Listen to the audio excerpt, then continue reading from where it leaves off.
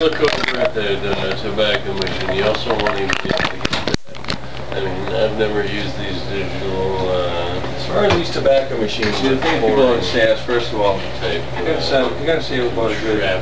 Depending on the state we live in, about $4 to $5.50 a pack. I've had tobacco before. Recent times, New York went up to about a good $9 a pack.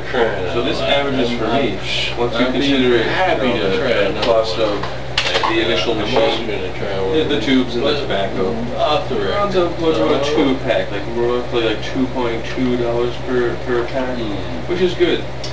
It saves you a lot of loot. 2.2 is not a bad number. I mean, if you could even take that and invest into annuity or a 401k, I mean, even at 2.75% interest, if you're going to do it, you might as well do it right. You're going to spend that revenue in line. You might as well spend extra interest. Buy necessities?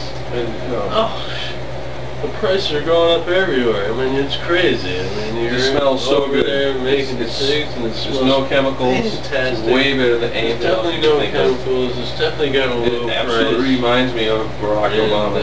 And we all know how that is.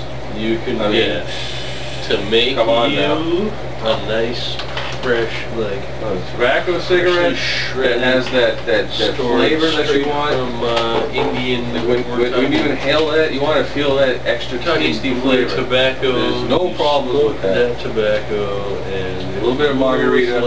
Smoke that tobacco as well. Jesus was alive. He was chewing tobacco. About 2% of cats like margarita mix. I found this out because I happen to have 6 cats. And out of these 6 cats, all over the place, one of my cats enjoys this.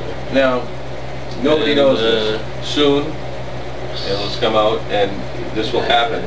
And this is an inevitability. And it's practically what you would call a paradigm shift. This paradigm shift has to do with a lot of aspects of sociology, philosophy, that this normally does not even get touched upon by the average global consumer in this current post-industrial society.